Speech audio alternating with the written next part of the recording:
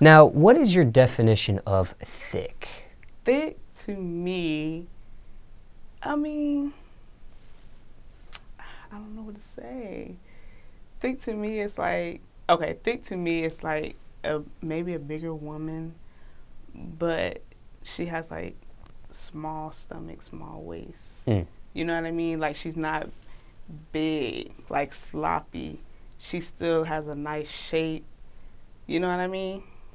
That's kind of thick to me. Is thick fat, or is there a difference between fat and thick? I feel like there's a difference, but some people may disagree with me. Mm.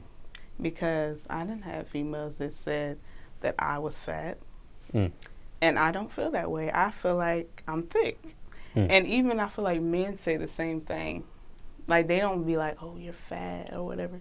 They say, oh, you thick? How you get thick like that? Or something like that. But could there be like a borderline? Like, okay, if you're thick, there has to be some sort of border between maybe you being fat at one point. So like, you know, maybe you're a certain weight right now, maybe you're a certain size, but maybe if you were a little bigger of a size or a little bigger of a weight, you might say, well, I'm past thick at this point. I think it's a limit, okay. For sure. I feel like when you get sloppy with it, it might be, nah, she's not thick. You know what I mean? Like, I feel like if you look nice with the thickness, I feel like, you know, you're just thick. Now, is it a universal size or weight for somebody that's thick or somebody that's fat, or is it just depending on the woman? So for instance, if you're a certain size, certain weight, and somebody else is the same size and same weight, can one look fat and one look thick? Or is it, hey, we're both the same weight, so we're both thick or we're both fat? No. It can look different, even if it's the same weight or same size. For sure. Okay. Because I done seen girls like 100 and like what, let's say 140 pounds, and they didn't. I mean, what size would you consider thick? I don't know. You know what I mean? I feel like it's just if you see somebody, you will know that they're thick, or they're fat, or they're small, or they're, you know what I mean? I don't even know if people be like, oh, how much she weigh. That determines if she's thick or not. I think it's just how you look. Now, do you embrace your thickness? Do you embrace your size? Have you tried to get thinner?